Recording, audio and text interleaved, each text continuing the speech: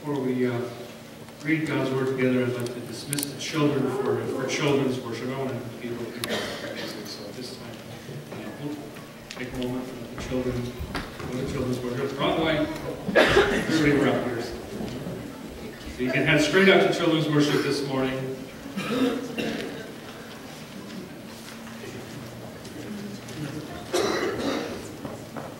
That's what happens when you switch the order of things around. Let's open our Bibles this morning. We're going to be reading today from John chapter 19. And just I guess technically 3 verses. John chapter 19, verses 28 through 30. And during this season of Lent, as we've been looking forward to and getting ready for Easter, we've been looking at the 7 words that Jesus spoke from the cross.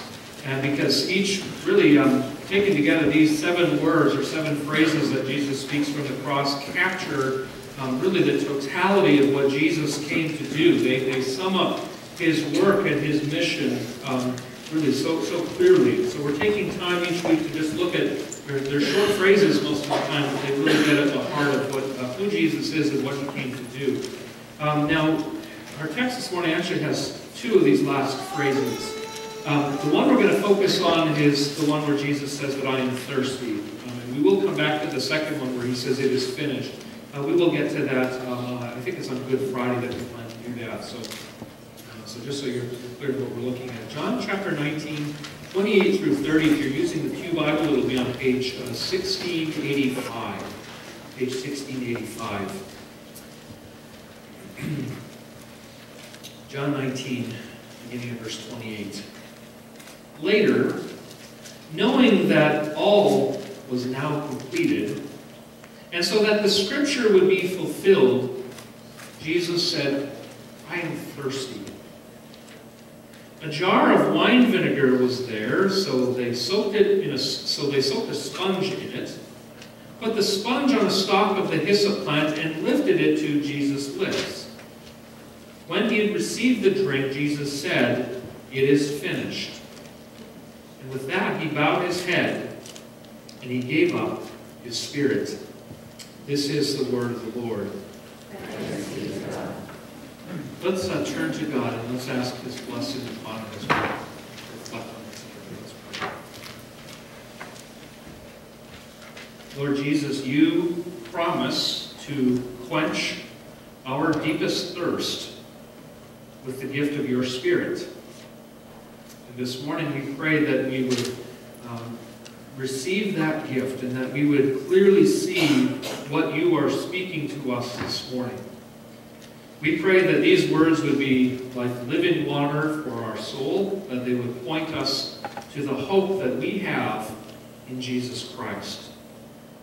And Lord, I pray that as I speak, my words would come with clarity, with truth, and with grace. Lord, and together may we hear your word and may we be edified by it so that we may live in obedience and joy to you. In Jesus' name we pray. Amen. Well,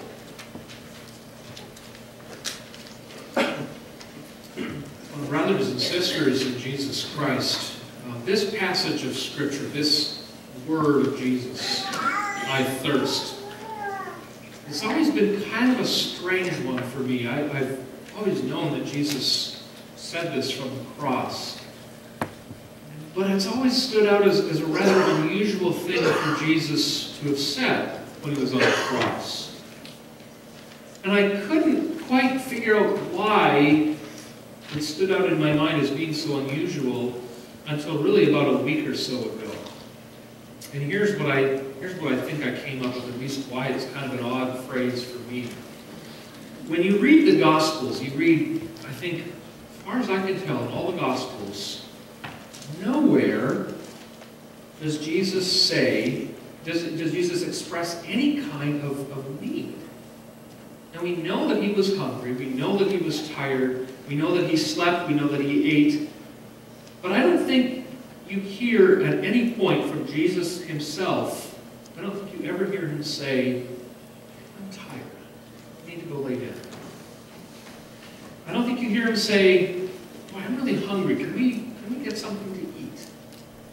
And I don't think there's any other place where Jesus says, it's been really hot today. I'm thirsty. Let's get something to drink. I don't think there's any place in any of the Gospels where Jesus himself expresses a need the way that he does here.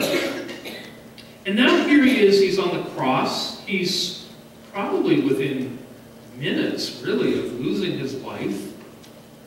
And of all the things that Jesus could say, of all the needs that he could express,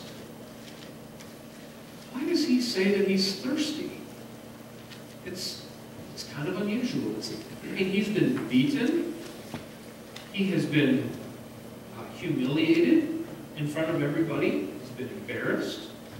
He's been abandoned by his friends. All these other terrible things, and yet he chooses to express his thirst.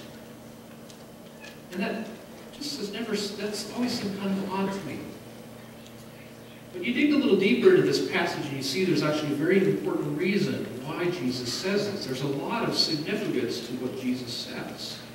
And you get a clue from that when John, as he's recounting these events for us, and as he's telling us what Jesus said and what he's going through, John makes it a point in this passage. I think he says 3 or 4 times, Jesus fulfilled what was written in the Scriptures. All this took place to fulfill what was written. So even Jesus, his thirst was a fulfillment of Scripture. Now, in what way? How is Jesus' thirst fulfilling the Scriptures? Well, there are a number of places in the Old Testament where the writers talk about being thirsty. And one of those places is in Psalm 69. Now, it's a rather long psalm, and we didn't actually read it this morning, but if you're looking for something to read this week, particularly if you've been going through a difficult time for whatever reason, read Psalm 69. This is a psalm that was written by someone who felt abandoned by everyone close to him. In fact, it's a psalm that was written by someone who felt even abandoned by God himself. The psalm starts out, and the writer was David, so far as we can tell, and we don't know exactly what he was going through, but this is how he starts out. He says, "The waters are coming up to my neck. Lord, save me." Does that sound like a desperate cry to you? It is, isn't it? He's desperate. He's going through a crisis of some sort. And maybe the most bitter pill that the psalmist has to swallow is the fact that all the people close to him, the people that maybe he might have looked to for encouragement, or support, or love, or help, they've all turned on him. Even his friends have become his enemies. Listen to some of the lines from Psalm 69. Again, we're not going to read the whole thing, but let me just see if I can capture some of the heart of what this psalm is about. The psalmist writes, "They hate me without cause. Many are those who would destroy me. It is for your sake that I have borne reproach all day long. I looked for pity, but I found none. For comforters, but I found none." Ever felt that way? Ever been there before? You're looking around for people, and people that you hope would be there, they turn on you. People you just get the sense that they're out to get you. They're trying to undermine you. People you once counted on have turned their backs on you. Have you ever been there? That's where the psalmist is. And then in Psalm 69, verse 22, maybe the most poignant description of what this is like.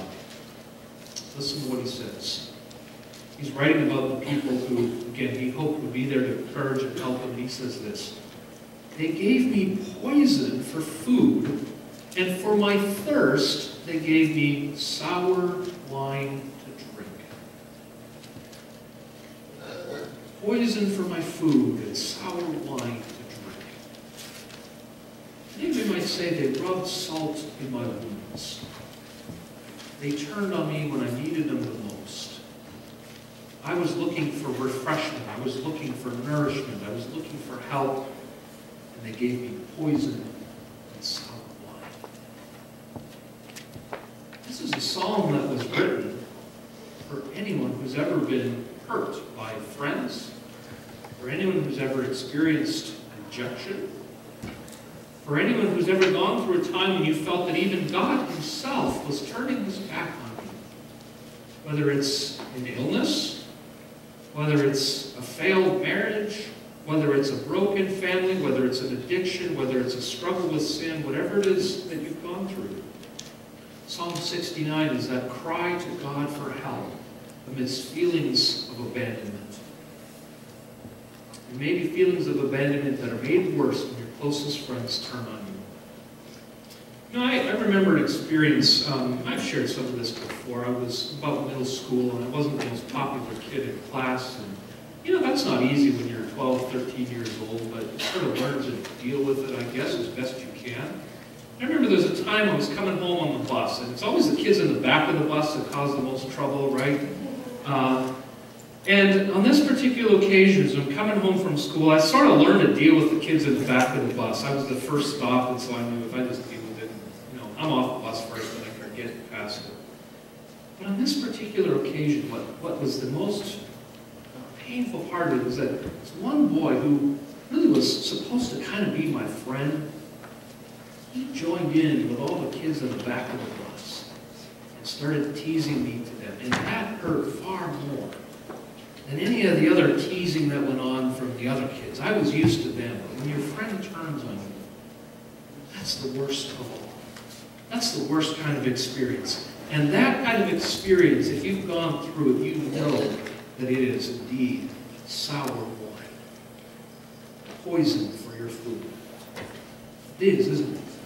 And now as we come to Jesus, as he's suffering on the cross, we see that Jesus actually embodies this experience.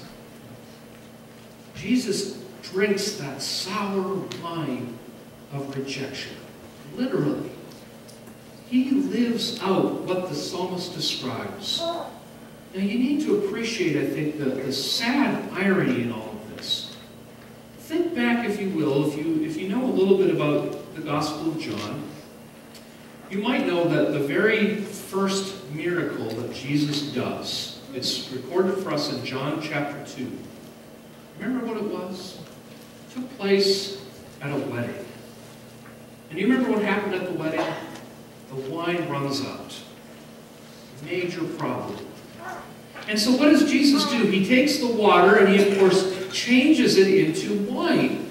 And when the guests begin to taste the wine, they all say the same thing. They say, this is the best wine that we've ever tasted. Now, Jesus wasn't just trying to help a poor host out of a bad social situation. He was trying to give a message. He was really saying to his disciples, to the people, to us, look at what the kingdom of God is like. It's a celebration. It's a party.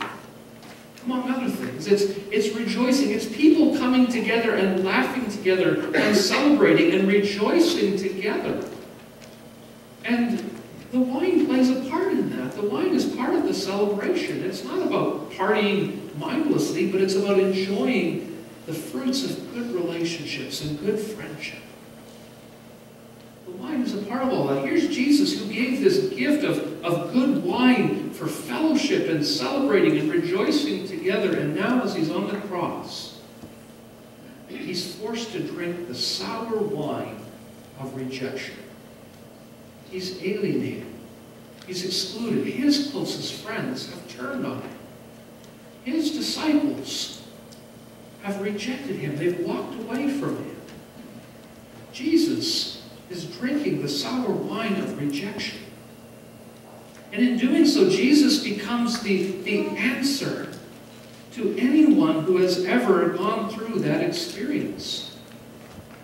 Jesus becomes the answer. He becomes the one who really is saying, I will suffer this for you. I will suffer the rejection, the betrayal, the ridicule in your place. I will drink that sour wine for you. I came to bring the sweet wine of celebration and community and friendship and relationship. And to do that, I will drink the sour wine of rejection in your place. There's another layer to all of this. Jesus drinks that sour wine of rejection to bring us into the joy of his kingdom. There's another layer in all of this. First, so often in the Old Testament especially is a metaphor for talking about our need for God. I remember this was about 2 years ago, and I was asked to preach in the congregation, the church where I grew up. And so I was pretty excited about this. This was going to be a good opportunity. There was a church where I was baptized in, the church where I made a profession of faith. I went to a youth group there. A lot of people that I knew, and I was just really excited to be preaching that Sunday. That Saturday night, the night before I was supposed to preach, I woke up with food poisoning. So this was really a bad situation, but I thought, should I try to cancel this? Should I go through with it or not? And I decided, well, probably this isn't going to be the greatest experience, but I'm going to go through it. I'm going to try to preach through this. And so I did. And by God's grace, I made it. No one ever knew that I was sick, thankfully. But I remember part of that service, right at the beginning, before the preaching and everything, kind of like we do here this morning, singing. And the same setup in that church, the screens are behind, so I couldn't, be up on the platform. I had to stand down below. And because I was sick, I was getting really thirsty. Like, really thirsty, like when you're sick, you're so desperately thirsty. And if I was standing up front, I could just, take the glass of water and just drink it. But because we were singing the songs, I was down there. And the cruel irony is that there was a little table behind the pulpit right there that I could see the glass of water sitting on it like that. And then he's like in those TV commercials with the droplets of water just sliding down the glass. And I'm staring at this and I'm thinking, I want to get to that water. I need to drink that water. And then, I kid you not, you know what song we started singing? We sang it this morning. As the deer pants for the water, so my soul. I have never been so thirsty in my life. And you know that the Bible actually, that's how the Bible describes our longing for God. It's a thirst. That song, Psalm 42, where we talk about the deer panting for water, we sometimes picture Bambi prancing through the nice forest, going to go drink the stream of cold water. That's not at all what the psalmist had in mind. The psalmist was picturing a deer that's on the brink of dying because there's no water to be found, and he needs that water now, and if he doesn't get it, he's going to die. And the Bible says that's what our need for God really is. It's a thirst, and if we are cut off from God, then we are thirsty, nearing to the point of spiritual death. We're desperately thirsty. We thirst for God the way we thirst for water. And this also tells us something about the nature of what it is to have a relationship with God. It's not enough to just believe that there is a God, just like it's not enough to believe that water actually exists.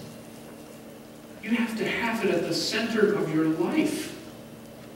You have to be so dependent on it that it is at the very heart of your well-being. That's what it is to need God. We need Him at the very center of our lives. And if He's not, we begin to shrivel. We begin to be dehydrated spiritually. Now, we put a lot of other things in the center of our lives. We try to quench our thirst in a lot of other ways. We use things like, some of the more well-known ones, money, wealth. For some of us, it's our reputation. We need to look good in front of other people, and we're so desperate to impress people.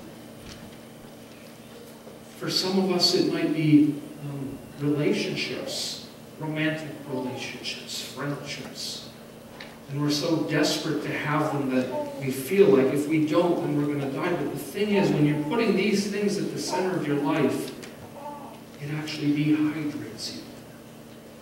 If your need for approval, for example, is the thing that you live for, then you become almost insufferable to be around because you're always worried, what do people think of me?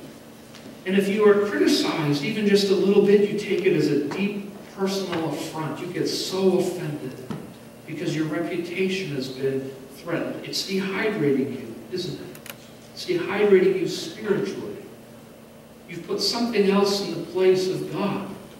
You're trying to fill that thirst with something other than God, and it dehydrates. It's like drinking salt water.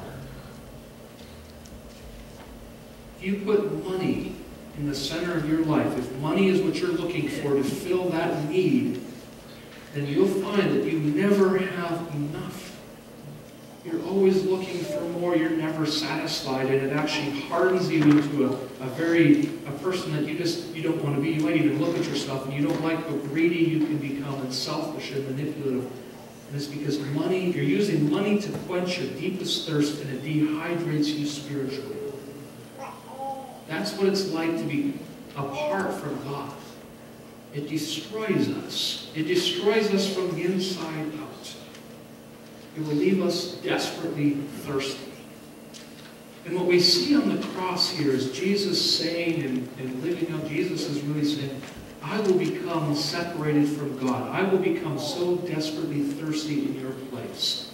When Jesus is crying out that he is thirsty, he's not just talking about his physical need for water. He is saying, I am thirsting with the thirst of the psalmist who is longing for God's presence. Jesus is entering into that agony of being separated from God. He's entering into that lonely and parched place where he is being cut off from his relationship with God. His thirst here is the thirst of a soul apart from God. Matthew Henry was a scholar, pastor, writer back in the 19th century, said, to that everlasting thirst we would have been condemned had not Christ suffered for us. That thirst would have been ours eternally, except that Jesus stood in our place, and Jesus became that thirsty for us. And because Jesus endures that thirst, then he can make a promise to us. He can say, I will give you the streams of living water. I will quench your deepest longing. I will quench your thirst. There's another story it's told back in John chapter 4. John is no doubt intentional the way he tells us, but he's sitting down with a woman, and they are, of course, at a well, a place where you drink. And this woman, Jesus points out, has been seeking to fill that thirst in her life with relationships. Jesus says to her, go get your husband. And she says, well, I don't have a husband. Jesus says, yeah, I guess you're right. You don't have a husband. You've had 5. And the one you're with now is not your husband. What a thirsty woman. Someone looking for meaning. And Jesus says to her, I've got the water that you need. I will quench your thirst. He says that to us too. I have the water that you need. I have the living water. When I am in your life, I am enough. When I am with you, your longings will be satisfied. Your thirst will be satisfied in me. You don't need to go looking for all those other things to fill that longing of your heart, because I am enough. And so when you deal with rejection, when you deal with friends who turn their backs on you, when you deal with people who should have been there for you but weren't, of course it still hurts. But it won't destroy you, because you will never lose the presence of Jesus. You'll have all these longings for other things, but you may or may not get them, but you can know that Jesus fills the deepest longing of your soul. Jesus is enough. He must be the center of your life. Now, are you satisfying your thirst in him? Are you looking to him to quench that thirst of your heart and soul? Practically speaking, we know the answer is yes. And yes, if that is what we profess, then it's true for us. But we also know that it can be easy to have one eye on Jesus and then still be tempted with other things, sports, money, relationships, and so on, to fill that thirst. So my question is for all of us today, what are you looking to quench your thirst? Jesus is the one who is enough for us. You know, there's a member of our church, she no longer is able to attend. Some of you will know who I'm talking about. I won't name her, but She says sometimes, you know, she's older, she's lost her husband. She says, I sometimes get lonely. Makes sense, don't you? She says, but I know. She goes positive, puts her finger up, but I know that I'm never alone. I know that I'm never alone. That's the promise for us. Jesus has quenched the deep thirst of our heart. Jesus drank that sour wine of rejection to bring us into a new community. Jesus became desperately thirsty in our place to quench our longings, to quench our deepest thirst. Look to Him. Be satisfied with the living water that He gives us. Let's pray. Lord Jesus, we thank You that You gave so richly of Yourself. You gave up everything. You became so desperately thirsty, not just in body, but in soul as well. And because You were thirsty, we are quenched.